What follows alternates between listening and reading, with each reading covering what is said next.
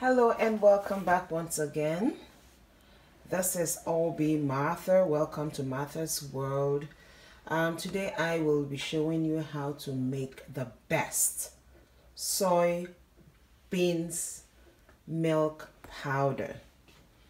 Soybeans is a very good source of protein, but why a lot of people avoid it, especially here in the United States, is because it's mostly GMO modified. But in Africa, soybeans is very staple amongst people with young children. I used it a lot for my children when they were growing up, a whole lot.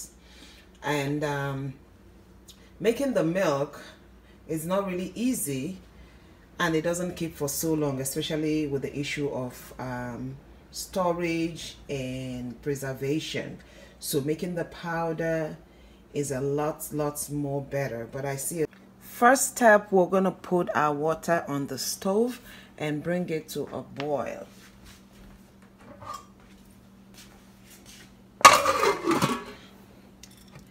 Now you make sure your soybeans is picked out in case you have dirt, stones in it. You make sure it is picked out and washed.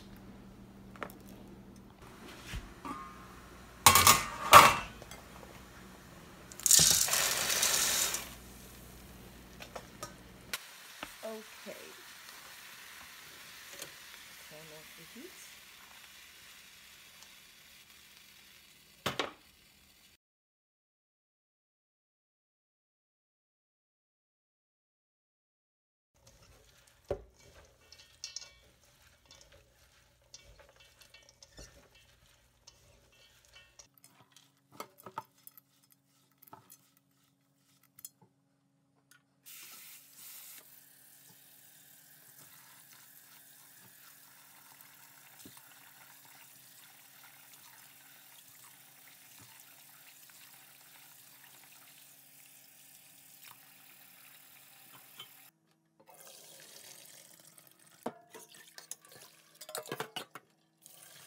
So my water is boiling. I'm done washing the much I can wash the skin out.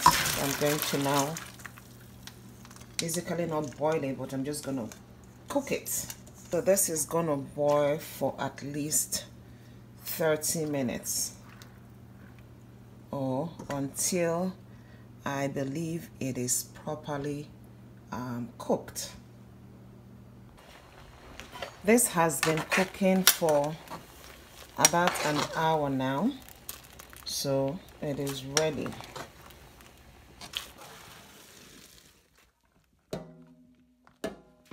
This step is very important, so please pay attention, because this is where it's going to decide whether your soy milk powder comes out good or it goes bad. Now, there are 3 ways you can dry this. You can either do it in the dehydrator, which is what I'm going to do, or you can dry it in the oven at 200 degrees Fahrenheit. You want to be stirring it occasionally so that it doesn't burn. It's not really gonna burn, but you need to keep, like, once in a while. You open the oven, you stir it, and then until it dries, really dry. And then the third part is you can dry it in the sun, but for you to get a good result, because this thing needs to at least dry out the water the first day, which is very important.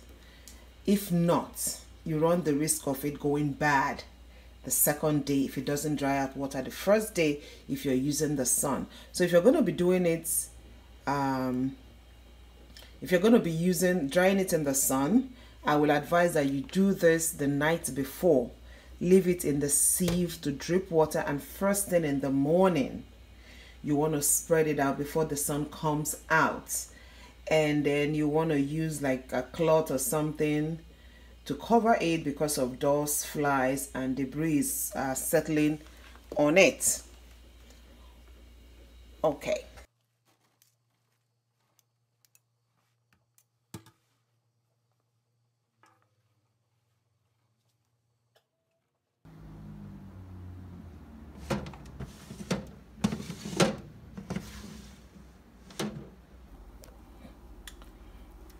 It has been drying practically all day, but it still has not dried. You have to test the dryness.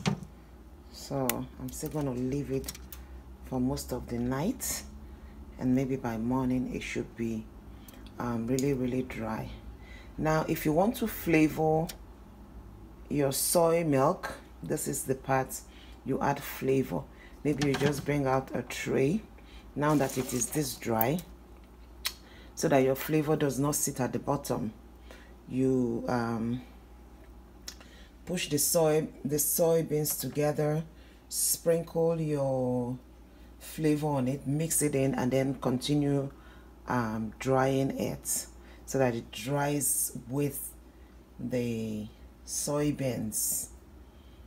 All right, maybe I want to add like vanilla flavor or any flavor at all that I want my soy milk to have. This is the part where I add it in. So I'm just going to continue drying it. It's all dried out. You can hear the sound. You can even like sometimes I try breaking it to make sure it's dry.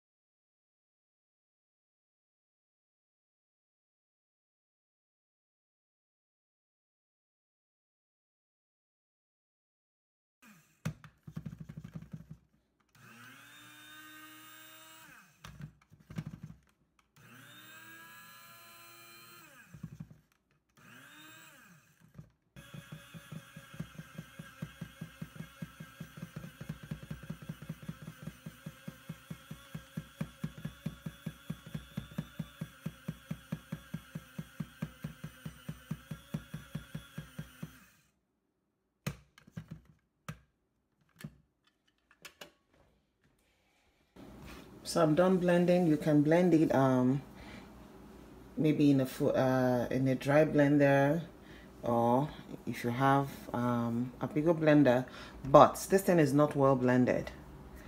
You can hardly really blend soybeans with all these blenders and really blend them well, except you go to the commercial millers where you do. But even when I did go to the commercial millers, I always come back and do this last step. So if you blended it and it's not well blended like this one, there's a step you have to take so that you can do a second blend, and I'm going to show you. That step is optional, but it's very important, so I will advise that you do it.